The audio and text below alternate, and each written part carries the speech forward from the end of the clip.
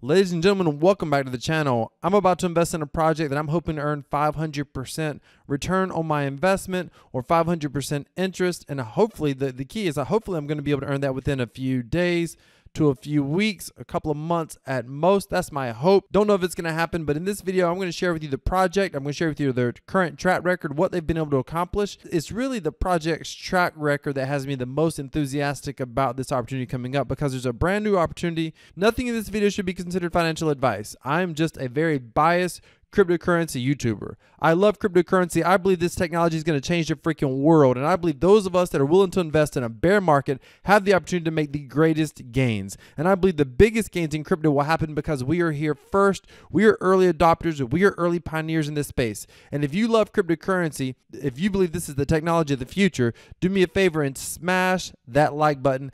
Click that subscribe button, click that bell notification icon. Let's get into this.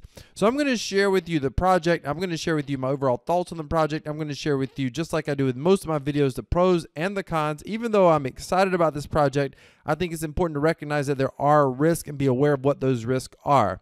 Again, this is not financial advice, ladies and gentlemen. This is just my opinions about this project. So why am I excited about the project? Well, we're talking about a project that had an incredibly fair launch 8.5 months ago. We're talking about a project that had no pre-sale, no pre-mine, no developer allocation for tokens. That's right. This is unheard of. We're talking about a project that grew from $100 to a $100 million market cap within an 8.5 month period. What am I talking about? I'm talking about the Beanstalk protocol. Beanstalk initially launched August 2021 with just 100 beans. This is a credit-based stablecoin, the first of its kind. Some of their mechanics are incredibly interesting, but the return on investment that they were able to provide for early adopters was insane. We're talking about people getting 1,000%, 6,000%, I think is the highest I heard of. And right now, in this relaunch they're going to be doing on Saturday, we can take advantage of up to 500% interest or 500% ROI. This thing grew from 100 beans, never took any sort of traditional funding. In 8 months, it grew organically to $100 million in market cap, attracting $144 million in long-term incentivized liquidity. I'll explain what this is more in a moment. The on-chain governance attack, that's what happened. It's important to understand. They had an attack of their own chain governance, not the economic design. The design was not exploited at all. Basically, this thing was 100% decentralized to the core. The developers at the time were totally anonymous. They've since doxed themselves, but the developers were totally anonymous at the time. There was an attack that basically submitted a proposal, proved this proposal, and basically had all the beans go to one address. And it was all done with a flash loan and through the DAO. It was a true DAO. Now they've made changes to the governance model, and now basically there's a multi-sig approval that has to take place on all votes, is my understanding. They've had to add a little layer of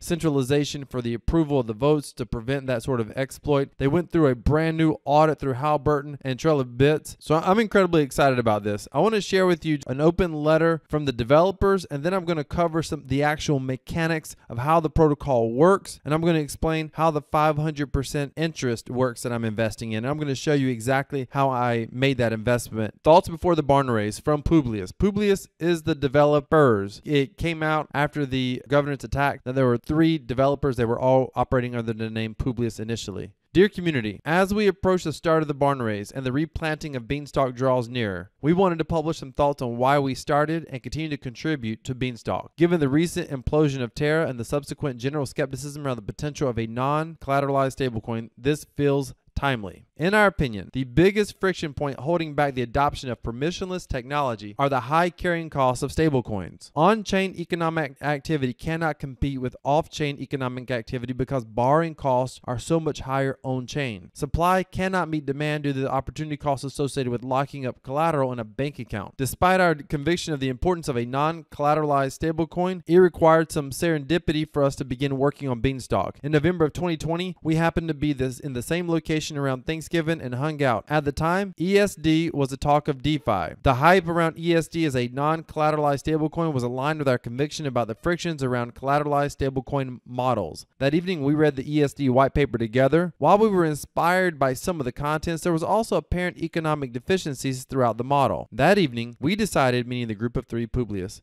that evening, we decided to work on an ESD fork as a side project that we thought would take 2 to 3 months. While the original problem attempted to be solved was high carrying cost on chain, over time, we realized that Beanstalk was actually an attempt at creating decentralized fiat money backed by nothing but the credit of the protocol. And this right here, the credit of the protocol, is what makes Beanstalk so different from every other algorithmic stablecoin you've ever seen or heard about. In the end, Beanstalk was influenced heavily by ESD, was designed from first principles from the ground up. Instead of a 2 to 3 month side project, it was an 8+ month sprint to design, develop, and ultimately deploy Beanstalk on the Ethereum mainnet on August 6th of 2021. Having appreciated the grand ambition of Beanstalk, we decided to deploy the protocol in the fashion we believed would set the protocol up for the highest probability of long-term success. There was no pre-sale, pre-mine, team allocation, or any sort of public or private funding round. We were totally anonymous. The first 100 beans were minted when the protocol was deployed. Since then, Beanstalk has been allowed to run its course. So this is incredible. This is a team that appears to, at their very core, be really focused on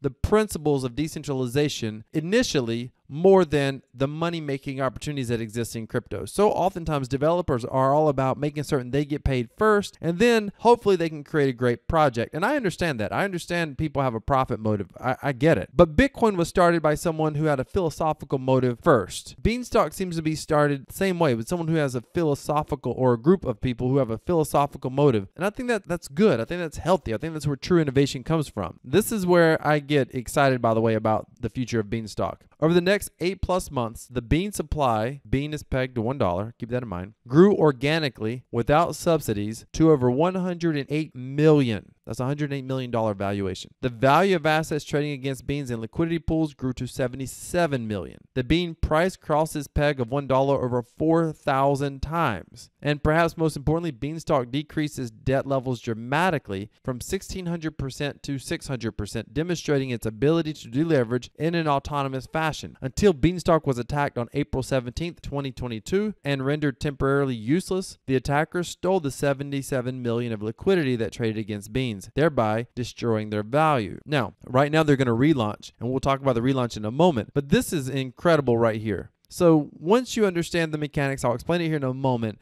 you're going to see that the protocol takes on debt. One of the fears that the protocol can't also pay off its own debt. That was one of the fears early on. But they show you that at one point in time, their total debt load was 1,600% at its peak, and they had paid it down to 600% roughly. More than half of it had gotten paid off. Now, as investors, early adopters, these people that were getting paid off, it's important to understand, some of them were getting paid off at 200, 300% interest, 500, 600, 800, 1,000. And there may be more, but I heard, at least I heard one person in Discord supposedly got a repayment of 6,000%. Like, that's just insanity. That means $10,000 would have got you $600,000, for example. Again, we'll explain how that works a little bit later in the video as we go through this. The version of Beanstalk that was attacked on April 17th was a significant improvement on the original model. The original Beanstalk model deployed in August 2021, while good enough to not die during the first pump and dump that killed the vast majority of previous attempts at non-collateralized stablecoins, ESD, DSD, TESD, and Basis Cash, it wasn't good enough to sustain itself in perpetuity. So this is important. It outlasted all the other non-collateralized stablecoins, which, by the way, none of them were credit-based in the way that Beanstalk and the Bean token is. Since launch, Beanstalk has been improved by more than a dozen Beanstalk improvement proposals, BIP. Most notably, BIP 7 introduced a convert functionality that is now a core piece of Beanstalk's peg maintenance model. Unfortunately, the same permissionless on-chain governance model that facilitated the Beanstalk DAO's implementation of these changes was damaged. Nonetheless, it is a success of each BIP in continuously improving the model, as evident in the data, that ultimately gives us hope about Beanstalk's long-term chances of success. At present, and this is what I love the honesty of the team. At present, it is unclear whether Beanstalk is good enough to sustain itself in perpetuity, however you say that. There still remain some inefficiencies in the model, and this is true, by the way. part of the inefficiencies is on the credit side, which in the short to medium term is incredibly profitable. Long term, can these inefficiencies be improved? We'll have to wait and see. Or does it matter? Will these inefficiencies sink the model? We'll have to wait and see. However, Beanstalk is likely good enough to continue to sustain itself in the short term with the benefit of sufficient future positive iterations by the Dow. Hopefully, Beanstalk can sustain itself in the long term. We are very excited about the opportunity to continue participating in discourse with other members of the Beanstalk community on further improvement. So they believe that this can sustain itself in the short term. I also believe that, by the way, and obviously I'm biased because I want to see this project succeed. This is partially why I'm making the investment that I'm making, because I think in the short term, all I need is for this thing to do well in the short term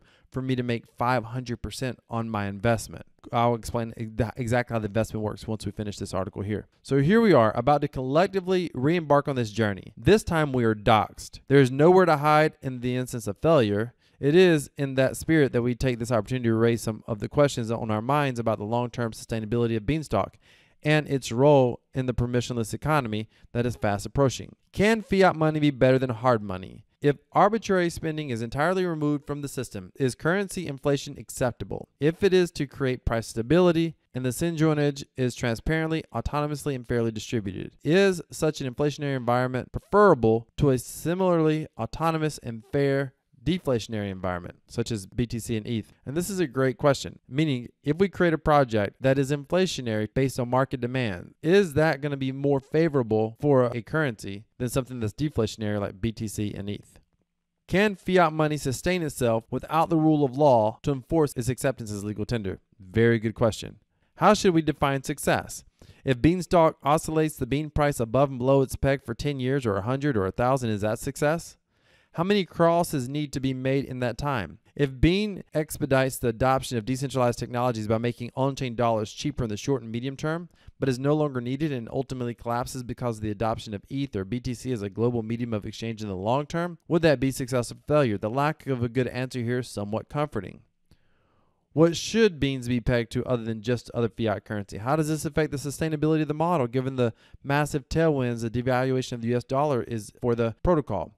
Without this tailwind, is the model sustainable? What would it actually mean for Beanstalk to issue a bean with the goal of being stable, not compared to another fiat currency, but some amount of purchasing power? What is price stability in the context of a sophisticated economy? Could Beanstalk sustain a bean pegged to Bitcoin? Listen, this whole article right here, I mean, like, you could just marinate. Your brain could just soak this in and then probably explode with all the possibilities here. This is the kind of thinking that these are legit devs. Like, these are people who get it. This is a potential massive project, and they understand there's no guarantee of success. And how do you define success? Investor long-term failure could mean that the project was still successful depending on how you measure success. I believe in the short term, the profit potential could be incredible as long as we're able to launch effectively, which is going to take place this Saturday. The nature of these questions reflects our opinion that Beanstalk is likely already strong enough to scale significantly and sustainably as it had started to prior to the attack. One of the main attractions of the most aggressive barn raise strategy laid out in BFP 72 is that Beanstalk is likely being replanted with a ridiculously high pod rate. In other words, all the odds are stacked against them. We have some of the worst macroeconomics that we've had in a decade. We've had one of the worst crypto market in years. The stablecoin market has been beat up. All sorts of external circumstances. Can this work? If it works, we're going to know very, very quickly. And if it does work, it's going to be a proven model. And I think this thing could print money potentially. But the thing about a system like Beanstalk is that it works until it doesn't. You can never actually know if it works, only that it has worked so far. Gosh, I love that statement. Talk about fair commentary from the dev team. So much uncertainty is scary, particularly without a clear definition of success. Perhaps we are foolish for trying. While nobody can answer the above questions at present, the beauty of free market is that time will. Love this last paragraph, ladies and gentlemen. I am so excited about this project. Now, let me just show you how Beanstalk works, and then I'm going to show you how I'm investing in it. We got the Bean token over here. The Bean token is pegged to $1. When the Bean token is above $1, more beans are printed, just like a lot of algorithmic stable coins. But if you're familiar with a lot of stable coins, the excess beans go to a boardroom. Bean tokens don't go to a boardroom. 50% goes to the pod line. 50% gets distributed evenly to those that are staked in the silo. This is kind of like a boardroom with the twist I'll share in a moment. That's when it's above peg. That's how it worked prior to the exploit. Basically, every time it was above peg, excess beans were printed, 50% paid down their debt, 50% went to everyone staked in the silo. People in the silo were earning somewhere around 100% APR. People made a lot of money in the pod line. The challenge of the pod line is you only get paid off as the protocol can pay you off. You have to sit and wait for your funds. So how does the pod line work? When the Bean token is below peg, that means that they need to incentivize buying the Bean token. You can buy beans and lend it to the protocol. The protocol basically will lock up your beans in what they call pods, and you'll be put in the pod line. What will happen, the protocol has an interest rate. It will say at the end of the epoch, when it's below peg, hey, we're going to pay whatever, 20% interest. And, there will be amount of credit needed. So there'll be soil. So they're going to pay 20% interest. Let's just say it's on, $50,000. It could be $1 million. It doesn't matter. That's the amount of what they call soil. And then they call weather is the interest rate. I know they got some crazy terminology. But basically, they're saying, hey, we're willing to pay this much interest for this much credit. And you can buy beans, which obviously pushes the price up. Once you buy beans, you go into the pod line. So you buy beans and then you would end up here in the pod line. You're at the very back of the pod line. Obviously, more than one creditor that would buy beans and put them in the pod line. Once it's above peg again, it starts printing. 50% of the extra goes to the pod line, 50% goes to everyone staked in the silo. That's how it worked. At one point, the Bean token went all the way down to 30 cents. That's where people got crazy interest rate. They went all the way down to 30 cents, and it came back. That is incredible. I'm not certain how many stablecoins have ever done that. Without any interference, total just decentralization, it came all the way back. That's insane if you think about it. Once the liquidity got pulled out of the protocol, they're relaunching, right? The liquidity got pulled out because of the governance model, not because it attacked this model here. Basically, there was a proposal that allowed one address to get all the beans, and the proposal was approved by the DAO through a flash loan attack. That's essentially what happened. So now what they're doing is people are stuck in the silo right now, and there's no way for them to get their beans out without taking a significant haircut on their losses. They're doing a barn raise. And what happens is they have people who are putting in what are called fertilizer. This is where I'm making my money right now. So fertilizer is individuals in here, and we're all putting funds in. Right now, up until the 6th, everything you put in, you'll get paid back at about 500%. People who have their beans in the silo, the way they're making them whole is they have to stay in there or they get penalized significantly. But they have to stay in the silo until everyone is paid back in the money that's raised for the fertilizer. So they're looking for a total of $77 million worth of fertilizer. Everyone has to get paid back for the fertilizer. And at that point, all the silo holders will be made whole. So it's not like we're lending money to the protocol, so we're just exit liquidity for these people. We have to actually get paid back for them to be able to get out completely. So now here's what happens. When the project is above peg, and it's going to launch at 1.02 cents.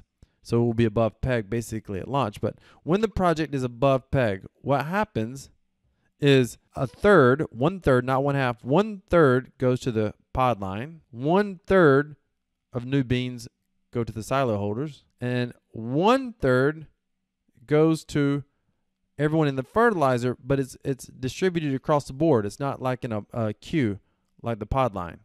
So everyone gets paid equally basically. The only difference is what percentage they get paid at. Some people will be getting paid at 500%. Some people will be getting paid 250% and less. So the way the fertilizer works, we're going to be getting paid back 500% humidity is the interest rate for fertilizer.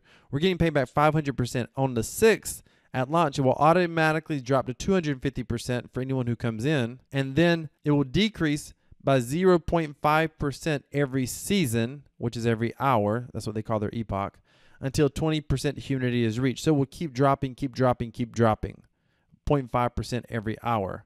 So I've went in with almost 8,000. I'll probably come in with I'll have $10,000 or $12,000 in here before the 6th, hopefully. And the hope being that if this thing relaunches successfully, we're going to be getting paid back every single time that we're above peg. And again, The economics have been proven to work previously.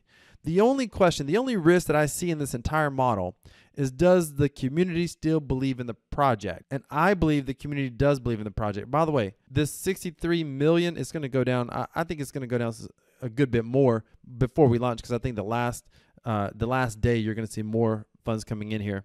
The less funds that come in at launch, the better, because I think we make our 500% back faster the less funds that actually come in. So I probably shouldn't even be making this video, but hey, those of you that are my subscribers, if this works, we can all make money together. Anybody can buy fertilizer at any point in time after launch. The only difference is the interest rate they're going to be paying. The benefit to buying the fertilizer is you don't have to wait in line to get paid back. You start getting paid back immediately every single time that bean is above peg.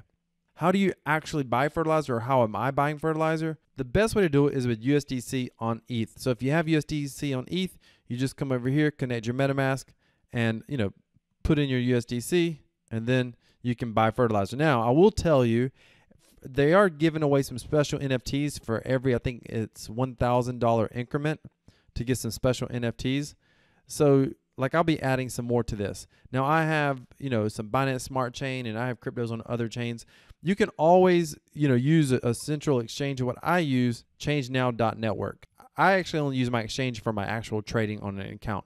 Typically when I make exchanges from across chain, say in this case, Bitcoin, which I got some Bitcoin I'm sending over, Bitcoin to USDC, I use ChangeNow.network, and then click exchange. It's going to ask you to enter in the payout address. You put your payout address here. Then you're going to click next. And then you're going to send 0.1 BTC in this case, or whatever amount BTC you're sending. And by the way, it doesn't have to be BTC. It could be Tron. It could be anything else. I mean, you send it to this address, and basically it'll take about 10 minutes or less. They'll do all the exchanges, and they'll send it back to your address down here. Once you have the USDC ETH, just come to the app and make your purchase. And by the way, it's app.bean.money. By the way, ChangeNow.network is an affiliate link, just a heads up. You'll be supporting the channel if you use ChangeNow.network. But if you want to bring in anything, you can use Tron, BNB, XRP, Cardano. I mean, literally all sorts of stuff you can use to make an exchange. I use this website all the time, ChangeNow.network. I use ChangeNow.network all the time. Now, if you want to find out exactly what I'm going to be doing with the profits that I make inside of Beanstalk, assuming that this goes well, make certain that you subscribe to the channel. Stay tuned, as I'll share that with you in a future video. Ladies and gentlemen, decentralized cryptocurrency equals freedom. This project stands to be one of the most successful decentralized algorithmic stablecoins that has ever existed. What they're looking to accomplish is extraordinary. Will it succeed? Who knows? Most often in crypto, a project does not have to succeed long-term for you to be able to be successful as an investor. You just have to be able to diversify your investments, manage your risk, and always take profits off the table. With that said, ladies and gentlemen, this is Crypto Wealth. Thank you so much for being here. I'll see you in the next video. I'm out.